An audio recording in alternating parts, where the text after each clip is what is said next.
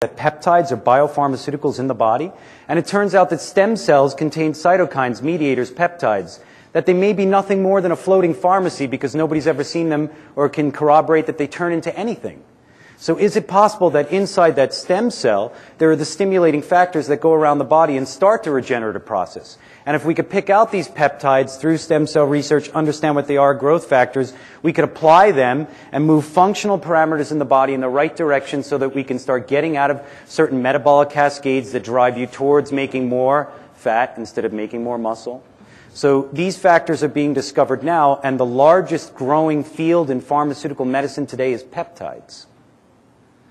From there, I started becoming interested in stem cell therapy and started realizing every person should have stem cell therapy.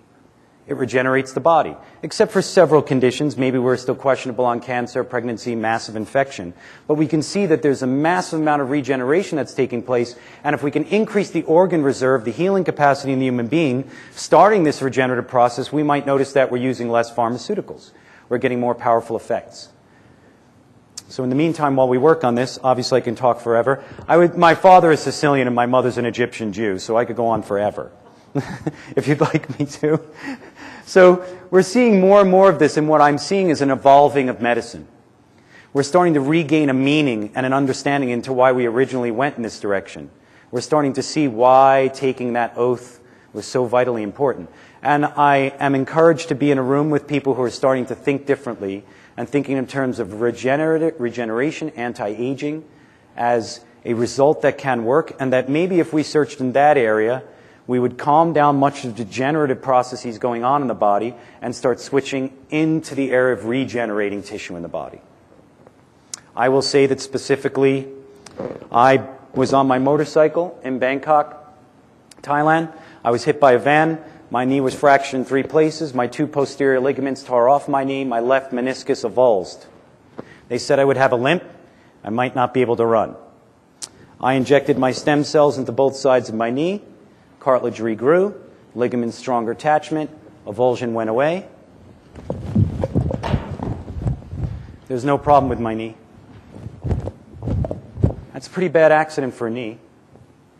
So I encourage you after this to go look at Dr. Parita's work, and you'll see that one of the most famous orthopedic physicians is doing this right now.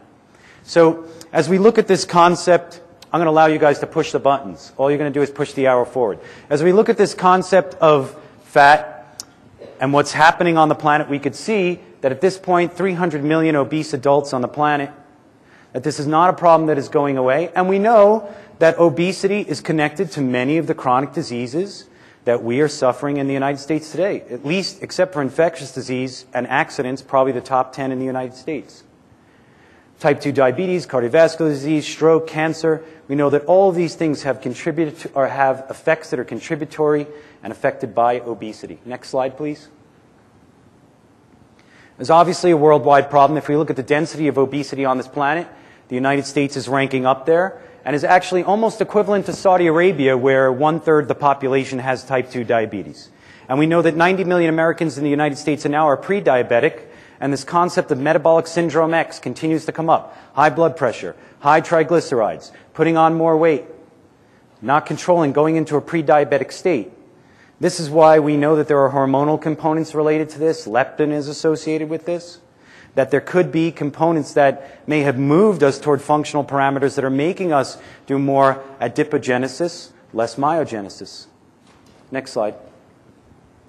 I don't want to think that the United States is the only one having this problem. If you look at China, what's happening in China, as they're gaining more and more of these Western concepts like fast food, Burger King, McDonald's, Carl's Jr., sorry, I made a mistake, that all of these things are contributory and are creating more and more of this problem. Not to mention that genetic modification, epigenetic factors, environmental factors that could be contributing. Next slide.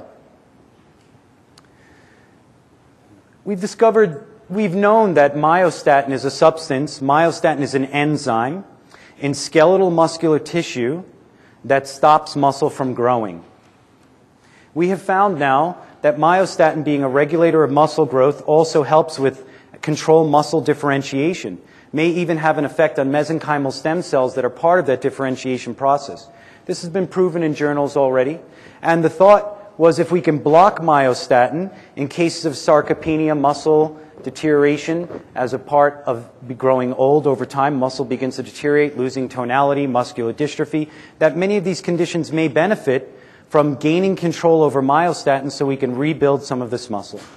Next slide. And for cachexia as well. When we think of myostatin as an enzyme and how to possibly control it, we have to begin to understand the communicating mechanisms of the cells. I consider cytokines and mediators the language of the gods, because somehow these cells have a mechanism by which to communicate with each other. We used to believe, before we started encouraging that there is relativity in medicine too, just like physics and biology and chemistry, that there is relativity in the science, we used to believe that cellular mechanisms in the body happened because the cells bump into each other.